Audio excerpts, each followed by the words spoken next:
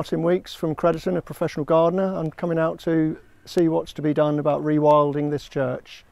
I'm going to have a wander around, see what's going on.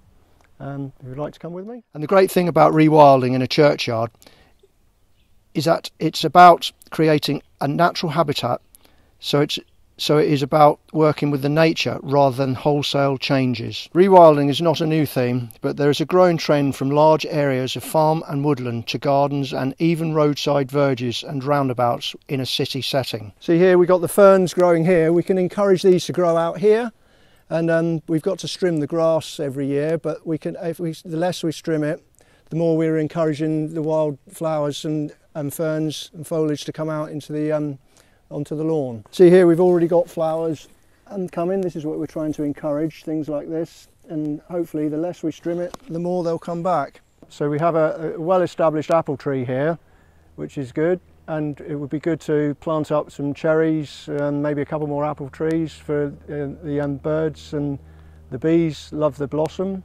One of the major things about rewilding is to encourage our native animals and insects to flourish. We have a crab apple tree, and just look at the berries on this. There will be some happy birds feeding on them this winter.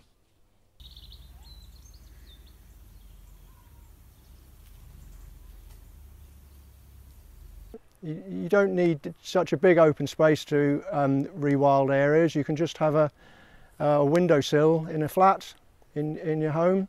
It's all about encouraging wildlife and insects everywhere. This is Down St Mary churchyard, where the rewilding project has been underway for some time now.